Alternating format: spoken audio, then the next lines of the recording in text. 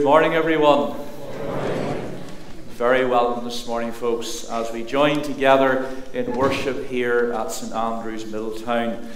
May the congregation remain seated as the choir lead us in worship with Rise Up and Serve.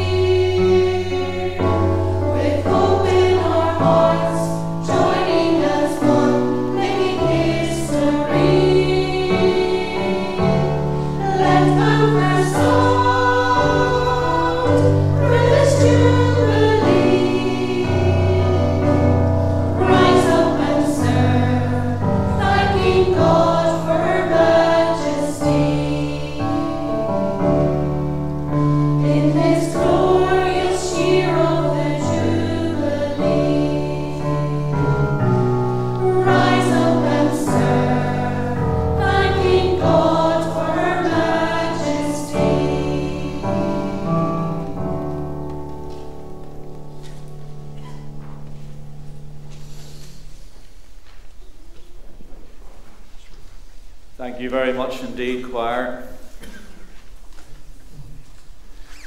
Can we especially welcome the officers and members of Loughgall District Loyal Orange Lodge to our service of morning prayer today.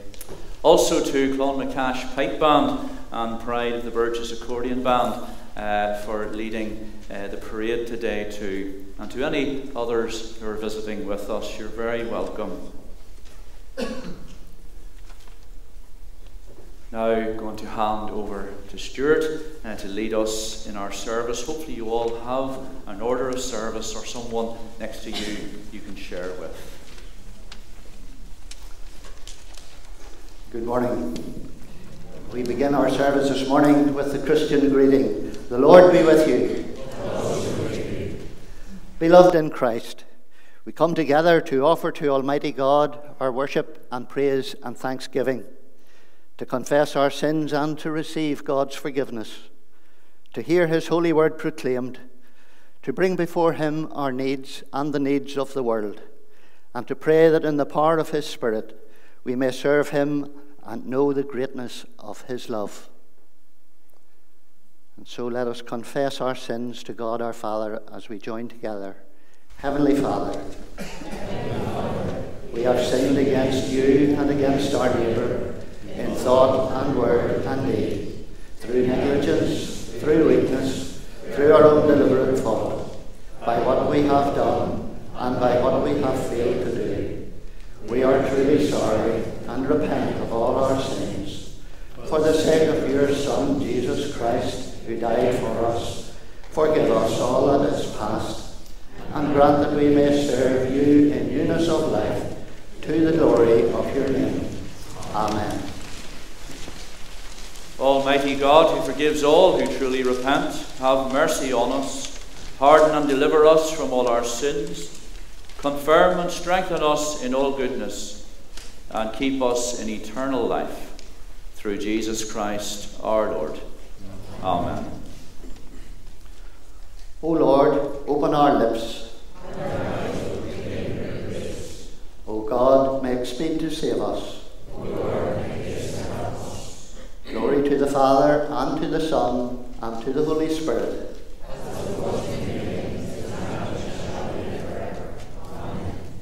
Praise the Lord. And we begin our praise this morning with a very popular and old hymn, Be Thou My Vision. Let us stand to sing.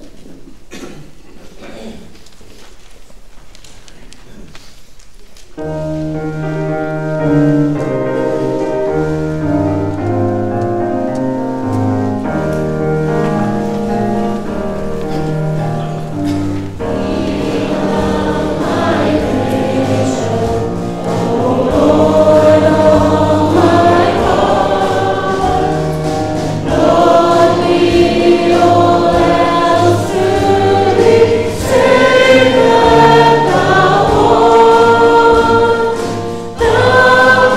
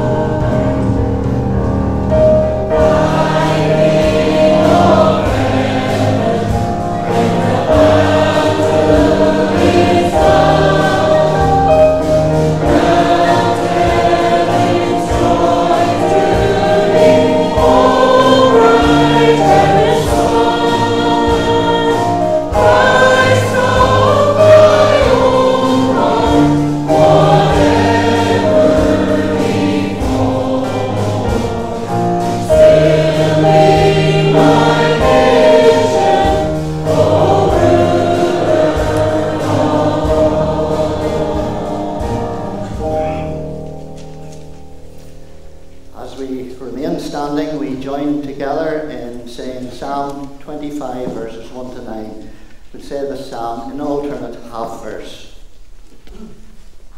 To you, O Lord, I lift up my soul. O my God, in you I trust. Let me not be put to shame. Let not my enemies triumph over me. Let none who look to you be put to shame. Let the treacherous be shamed and frustrated. Make me to know your ways, O Lord. And teach me your paths. Lead me in your truth and teach me. For you are the God of my salvation. For you have I hoped all the day long. Remember, Lord, your compassion and love. For they are for everlasting. Remember not the sins of my youth or my transgressions. But think on me in your goodness, O Lord, according to your steadfast love. Gracious and upright is the Lord. Therefore shall he teach sinners in your way, He will guide the humble in doing right. and teach his way to the lowly. All the paths of the Lord are mercy and truth. To those who keep his covenant and his testimonies. Glory to the Father, and to the Son, and to the Holy Spirit. As was in the beginning, is now, and shall be forever. Amen. Please be seated for our reading. Unfortunately, we don't have Brother Stephen with us this morning. He hasn't been feeling too well, and he sends his apologies that he's not able to be with us. But our worshipful Deputy District Master, Brother Derek Greenaway, will read to us.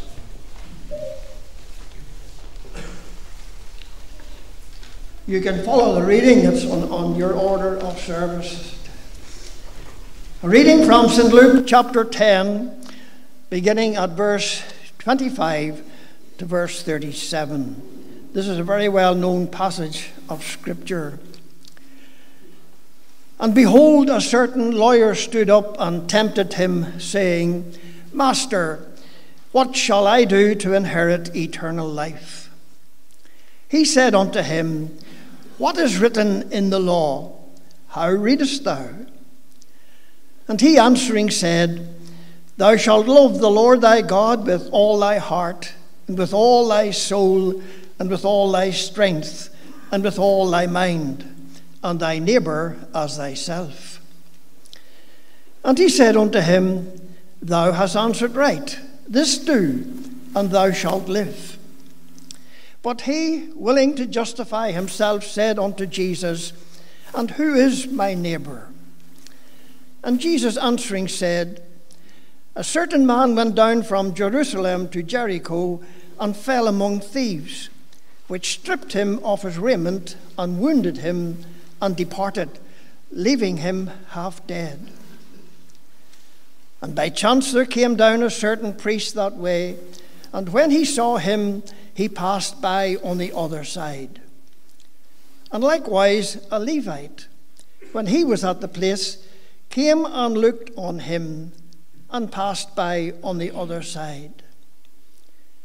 But a certain Samaritan, as he journeyed, came where he was, and when he saw him, he had compassion on him, and went to him and bound up his wounds, pouring in oil and wine, and set him on his own beast, and brought him to an inn, and took care of him. And on the morrow when he departed, he took out 2 pence, and gave them to the host, and said to him, Take care of him, and whatsoever thou spendest more, when I come again, I will repay thee. Which now of these 3 thinkest thou was neighbour unto him that fell among the thieves? And he said, He that showed mercy on him. Then said Jesus unto him, Go, and do thou likewise. Here ends our scripture reading. Thank you, Derek. Now I invite our choir to sing to us once again the anthem, Almost Home.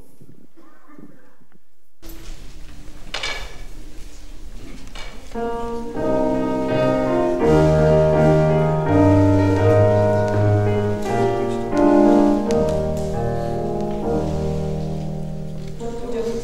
the single anchor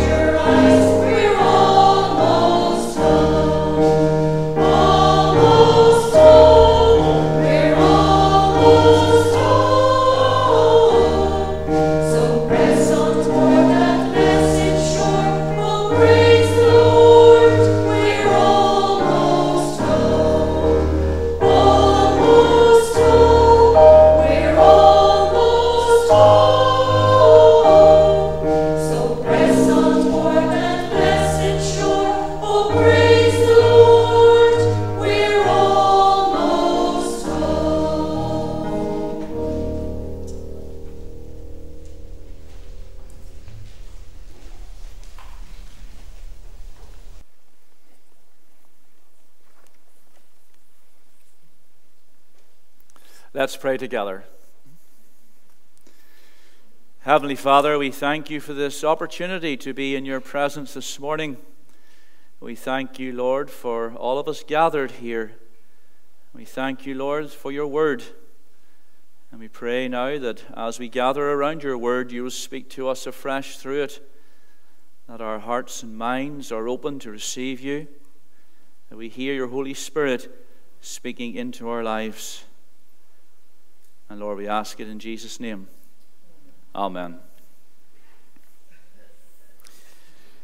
It's really good to be with you all this morning, folks. And I know it's been 3 years, I think, since this particular service has taken place last. And thankfully, we're in an area now, certainly around us, that we can meet again as a body like this within church and in the presence of God.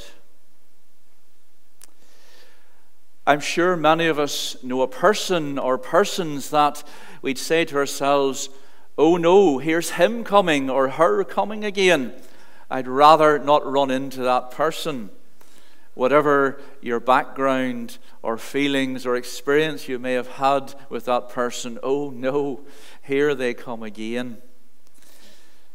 And I remember a man back in my hometown many years ago. He's sadly no longer with us, but he actually got people traversing the street in the opposite direction, or they'd make a diagonal stretch to get away from him to go to the other side of the street. And when you met John, that was his name, you'd have known why. John was one of the most negative thinkers that I ever met. And the death knell question was, you never asked him, how are you today, John? I'm bad. I'm bad. And let me tell you why I'm bad as well. And you'd been there, I'm not joking you, for at least an hour on street side, hearing all of John's woes.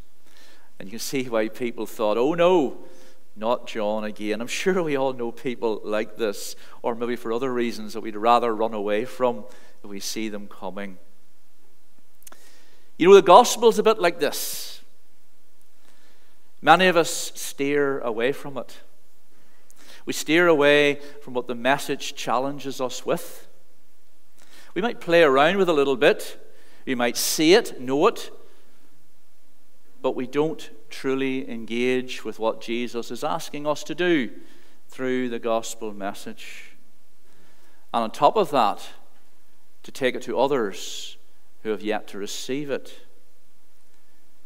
Derek read for us the parable of the Good Samaritan. It is a familiar piece of scripture to many of us in church today. And it's a parable that comes in two parts.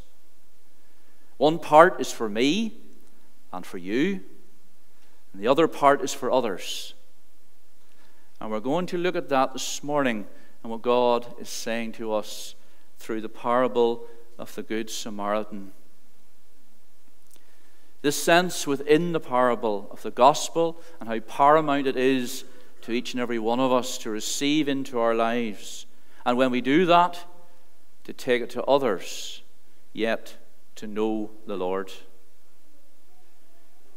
Opening verse, just then a lawyer stood up to test Jesus. Teacher, he says, what must I do to inherit eternal life? There are several things in here. And the first part of this parable is the proof and the giving of salvation to all who want it. All need it, but we all have to want it in our lives. This is for me and for you. There's several things within this question that the lawyer asks Jesus that day. First of all, eternal life is real. Do we believe that? Do we believe that this world is not the end, that there's more beyond it, and that eternal life can start now in your life and in my life, and go on to be with Jesus forever in heaven one day? Do we want it? Is the important question. The alternative to eternal life is eternal death, eternal lostness, eternal separation from God the Father. and that's a no-go area.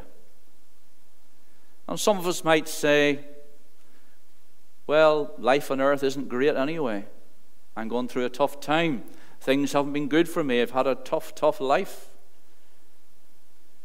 It's nothing compared to the alternative that awaits for those not receiving Christ. Eternal life is better than this life can ever offer. It's a life of perfection, a life of peace, a life of joy, a life of no pain, no illness, no sorrow. A place that we know in the Bible and God's Word teaches us is called heaven. And it exists. Jesus wouldn't have taught about it if it didn't. And look at the question, what must I do to inherit this eternal life? Note first of all the word I. What must I do? No one else can carry us into heaven. You don't depend on anyone else. You may have a God-fearing Christian family you come from. They won't carry you into heaven. You might do all the things that a Christian is supposed to do, and yet still not know the Savior. You see, we are responsible for our response to Jesus. What must I do to inherit eternal life? No one else can do it for us. And must do. Something we have to do. Something that has to happen to get eternal life. And you know the answer to that question, what must I do? You simply do nothing. That's hard to take in maybe. We don't do anything to inherit eternal life. Jesus died on a cross to open the door for that. That you and I have been substituted from our sins and the wrong things that we do. He took our place to take that all away, out of love, out of mercy, out of grace. He didn't have to do it, but he did, because he loves us that much. And by that, he offers the forgiveness of those sins, those wrong things that none of us can take away. Therefore, none of us is good enough to go to heaven or gain eternal life. So he takes us as we are, warts and all, sins and all. I died on a cross, he says, for you to take those away. And he has done so. We don't do anything. We simply come to him. And in that question, what must I do? The only thing is to receive it. You don't do anything else. You simply receive it. You ask Jesus, I ask Jesus to forgive my sins, and we are set free if we truthfully come to him, and therefore given eternal life. And it's a must do. A must do. The lawyer is a smart, upright guy. He's someone who would have been revered in Jesus' society. Someone who had money, security. All the things the world even today would say, oh, that guy's doing okay. He's got money, he's got security, he's upright in society. Surely he's a candidate for eternal life. But the lawyer asks the question. Yes, he's testing Jesus, but he's also testing for the truth. And he's looking to find out what that is. All the, inverted commas, good living in this world, law-abiding that we do, church-going that we do, giving that we do, does not suffice eternity. It will not secure it without Jesus as Savior.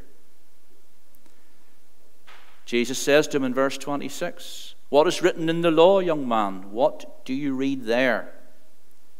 The law is the 10 Commandments to every Jew. The 10 Commandments Jesus points to. By the answer of the lawyer, you see them summed up in 2 lines. You shall love the Lord your God with all your heart, soul, mind, and strength, and love your neighbor as yourself. Jesus reforms them, because no one, but no one, can keep the 10 Commandments. They are a perfect law of a perfect God, perfectly reflecting him. That's why Jesus was sent to you and me, because none of us can keep the law of God. And it's by his death that he opens the door to forgive us and to receive us as his children.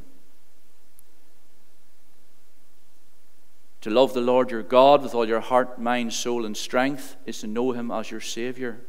He's first. He's number one in your life and in my life. We're to love him with our whole being, heart, mind, soul, and strength. Is that where he is today in your life? Is he Savior? Have you met him at the cross, the life-changing power of the cross, that Jesus is number one? That by grace, and only by grace, you and I can attain eternal life. And grace is the free gift of God given to you and to me. We don't earn it. We don't work for it. This life teaches us that everything we get is to be earned or bought for or paid. That's why grace is so difficult for so many to take on board. It's free. Why would Jesus forgive me and give me a free gift into heaven? Because he loves us more than ever we'll imagine. We don't earn our way there. We receive him as our Savior at the cross through the free gift of grace. That is good news. It's the best news we'll ever have in this world. And part 2 of the story. As part 1 to us from the Good Samaritan. Do we know Christ as Savior? Love him, serve him with all our mind, soul, heart, and strength. Now love your neighbour as yourself. You may have had one of these as a boy or a girl when you were younger. A tire swing. Anybody in church ever had a tire swing? See a few hands going up there. We had one too, and not all the time, but a lot of the time they seem to flow over water, don't they? Over a little bit of a pond or a river. And the crack is to fall into it, of course, and have others laughing at you. The tire swing was a good way of having fun, good, clean fun. Didn't involve a screen or plugging it in. Something you could have outside and have fun. And the best of the fun was that you did fall into a bit of water and got all muck. Go home to mum then and get scolded afterwards. But you know, the gospel's about getting your hands dirty, getting mucked, getting in there. If we claim to know Jesus, we have to serve him. That's an imperative. You don't come to salvation and sit on the fence for the rest of your life. You're enabled to serve. And that's what the second part of the Good Samaritan is about. Knowing, first of all, Christ as Savior, and then to go and serve, to bring others into the kingdom of God. You see, the lawyer says in verse 29, he asks Jesus again, who is my neighbour? I'm not quite sure. I want to be sure in this one. Yes, I know the law, and I want to know God. But who is my neighbour? The neighbour is everyone. Not just the fella you share a number with next door, maybe 2 or 1 number ahead of you or behind you on your address. Your neighbour is everyone. The person sitting next to you now in church is your neighbour. And we are to serve each other under God. We need to be clear about the gospel. We are to tell it, to share it. And there are 3 people who come up in this story, the priest, the Levite, and the Samaritan. Some of us might observe the priest. We might say to ourselves, that's up to the minister in the church to bring the gospel to others. Or it's up to the leader of the church or a missionary. Can you imagine how many people don't hear if it's left to just that small group of people? Or, like the Levite, leave that business of sharing the gospel to the do-gooder, or the person who's positioned in society in such a way that he or she can do it. And again, many are missed the gospel message. We are all to be involved in sharing Christ if we serve him. See, in verse 31, it's by chance a priest is going down the place and sees this man who has been beat up. By chance, God provides the opportunities for us to share him with others. We do not force the gospel on anyone. God provides the openings. Be aware of his voice. Be sensitive to his calling. The opportunities will arise if we pray for them.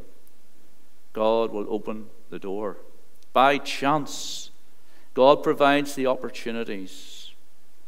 And many of us might say, well, it's easy to reach someone of my own ilk, someone of my own community, someone I half know.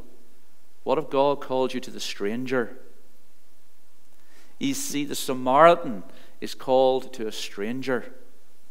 The Samaritan is actually an enemy of the man who's lying in the gutter. The Samaritans and the Jews did not get on. He's from a different faith belief even. And he's taking a chance tending to this man.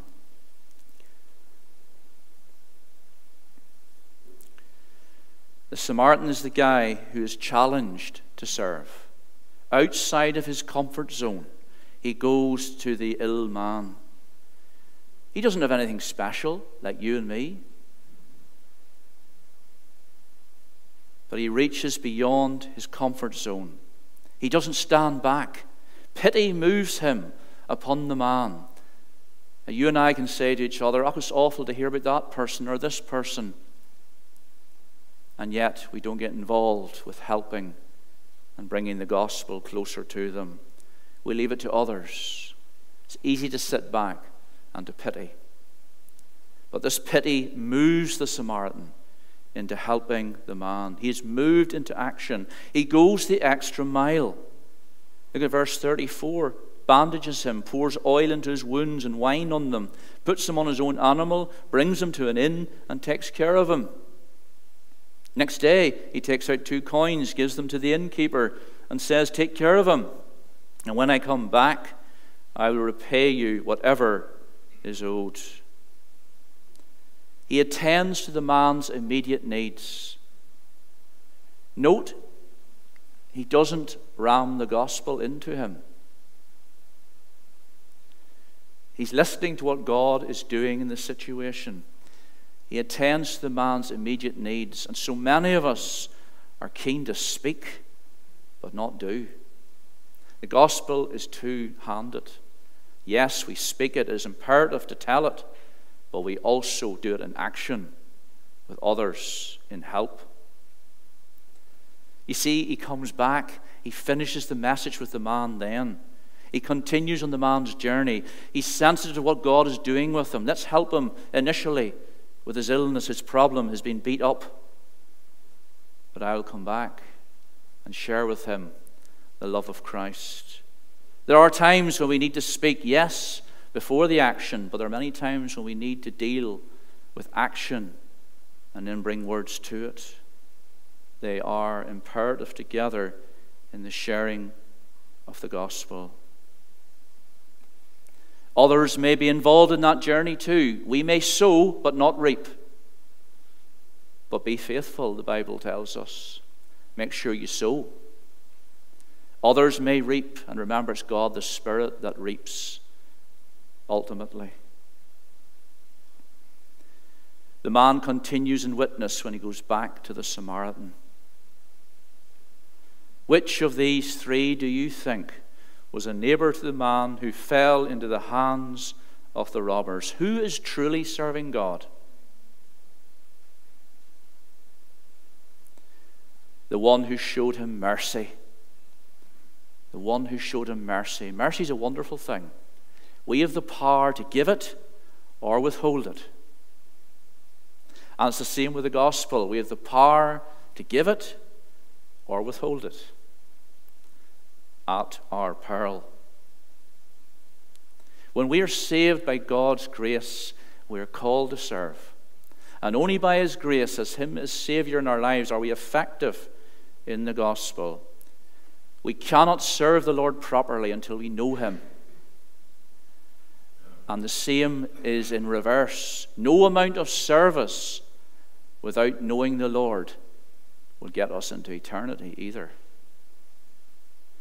So as I leave you with those thoughts from the Good Samaritan, remember to love the Lord your God with all your heart, soul, mind, and strength, everything. That we know his salvation through the cross, that he is our Savior, he's number one in our lives. And then we are compelled, and I use that word, into service for the Lord. We don't sit back. And we cannot serve God unless we know him. And the challenge is what Jesus gives us through the helping of the Good Samaritan. I pray that we know the Lord today as our Savior, and that we also serve him in the effect and power of the Holy Spirit. Let's pray together. Heavenly Father, we do thank you for the Good Samaritan story. Lord, it is a very familiar story to many of us, and there's so many angles and takes to it, and many people interpret it different ways. But Lord, the truth of what comes through as you challenge the lawyer that day, that he was to love the Lord his God with all his heart, soul, mind, and strength, but also to serve in the gospel. Lord, if we claim to know you today as our Savior, we are compelled to serve. And Lord, if we know you as Savior and aren't serving, help us to do that with your help and guidance. Father, if we're serving you, it's just a veneer if we don't know you. For all the works that we do without you as Savior and knowing you by grace are nothing in front of your eyes. What must I do to inherit eternal life? And it is an inheritance because of the cross.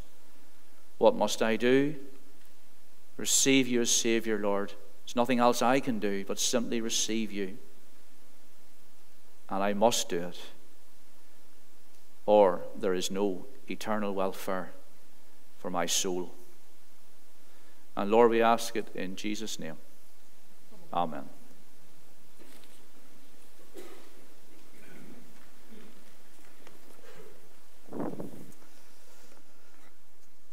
Thank you to Reverend Jeffrey for explaining God's word to us this morning.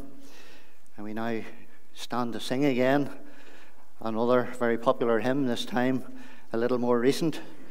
And I feel that this hymn is always a great expression of our Reformed faith. In Christ alone, let us stand to sing.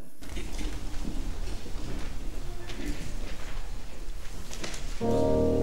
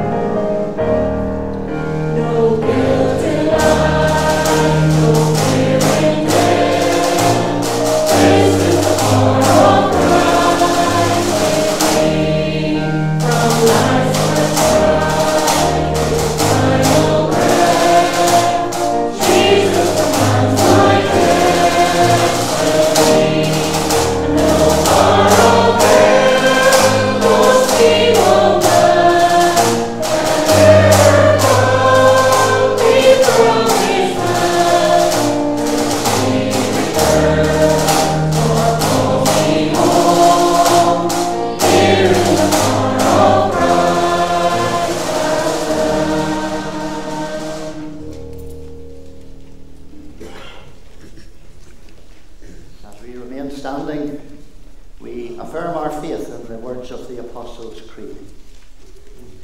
I believe in God. I believe in God, The Father Almighty, creator of heaven and earth. I believe in Jesus Christ, God's only Son, our Lord, who was conceived by the Holy Spirit, born of the Virgin Mary, suffered under Pontius Pilate, was crucified, died, and was buried.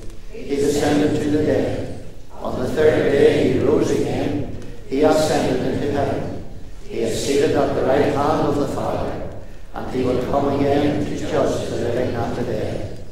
I believe in the Holy Spirit, the Holy Catholic Church, the communion of saints, the forgiveness of sins, the resurrection of the body, and the life everlasting. Amen. The Lord be with you. and also with you. Let us pray.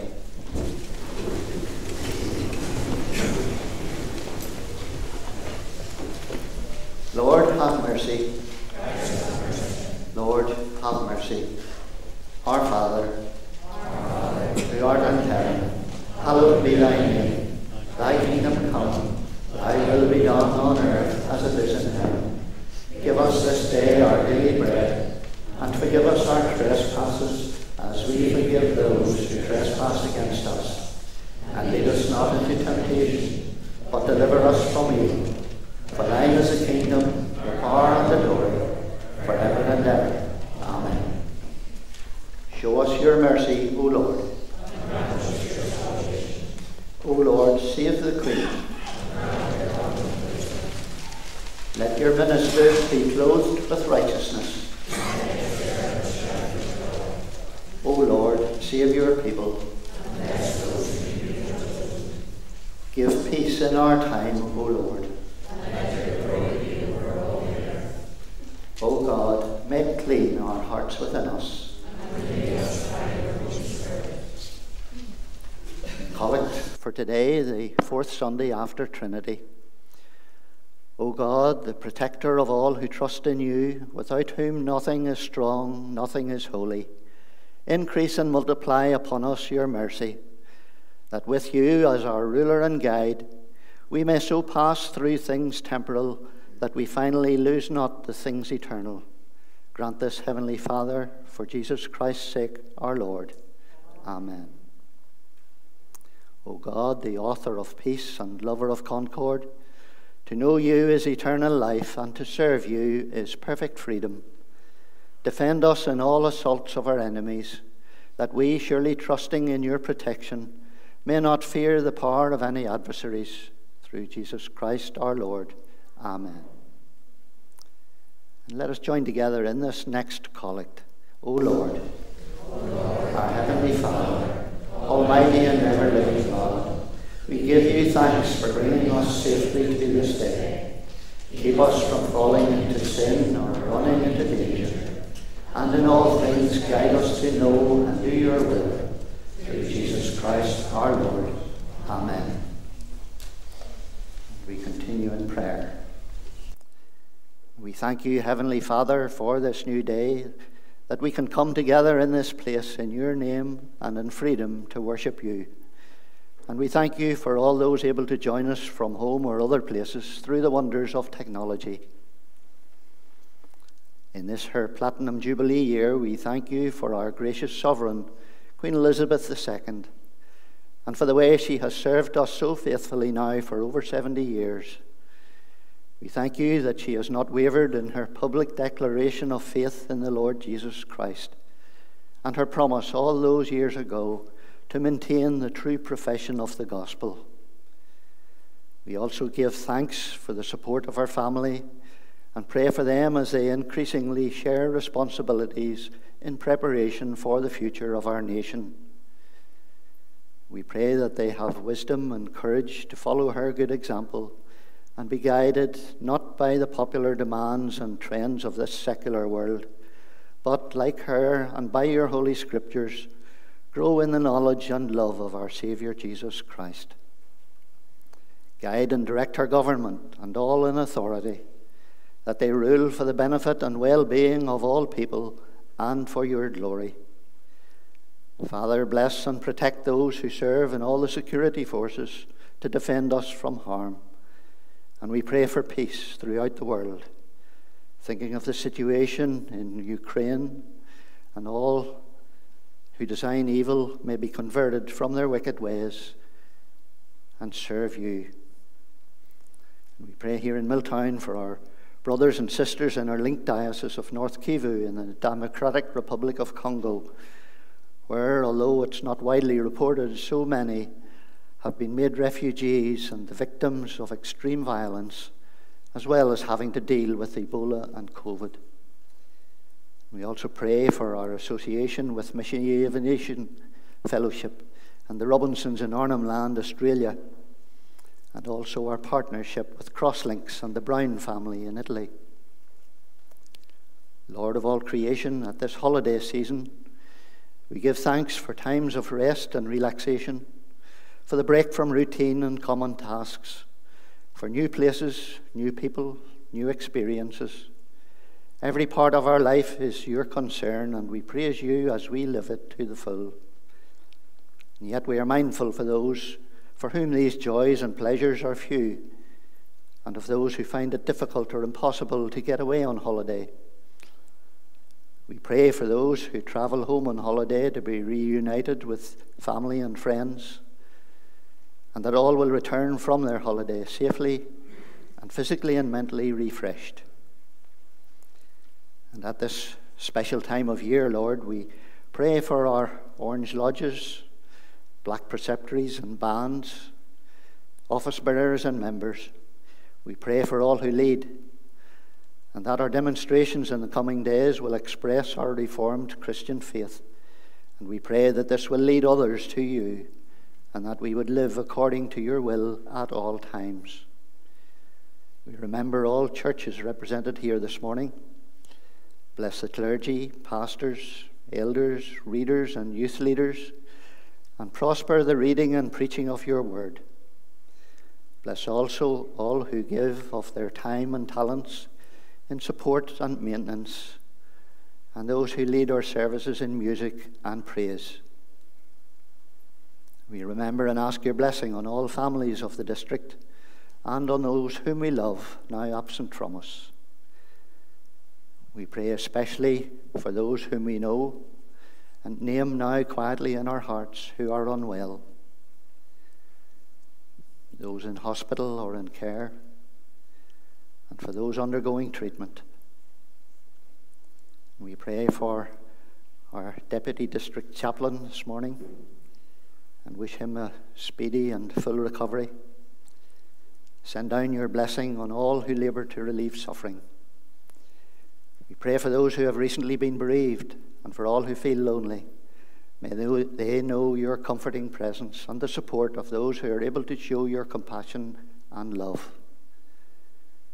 We pray for the various summer activities and all who arrange, teach, and participate in them.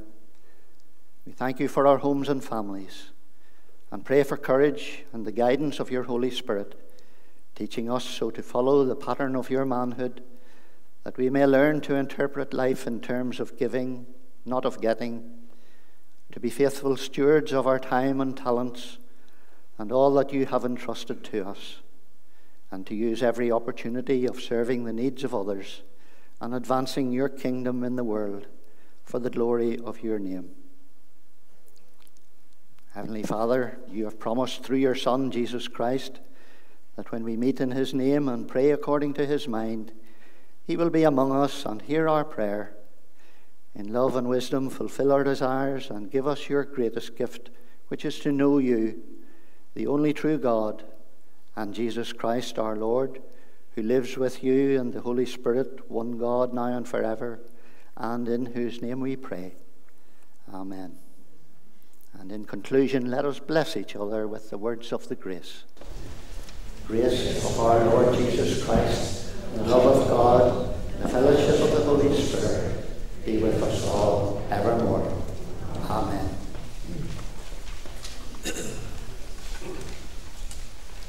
Thank you, Stuart. During the singing of our last hymn, the collection will be taken up And today it is to be split between the Lord Enniskillen Memorial Orange Society and Irish Church Missions. And I do commend you to give as you can and are able to those worthy causes. Thank you. We're going to stand and sing. Let us sing of his love once again.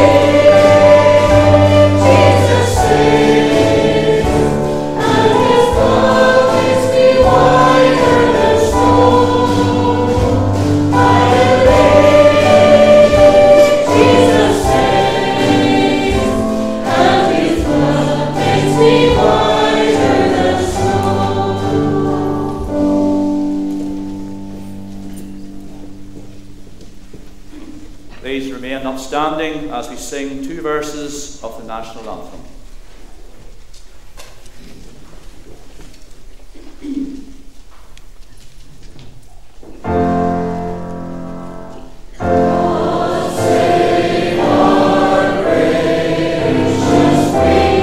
Long live our Lord.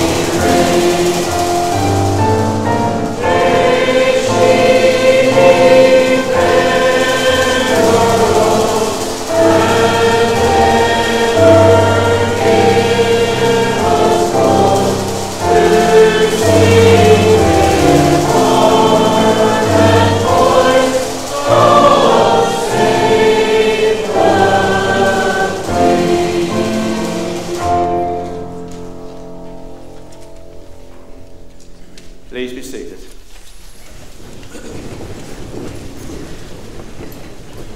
Just before the blessing, again, it's been good to be with you all this morning, and thanks to everyone involved in any way during the service and taking part and preparing for it. I want to wish you all a very good Tuesday, and hopefully the weather keeps up the celebrations that everyone will be involved in. Let's pray together.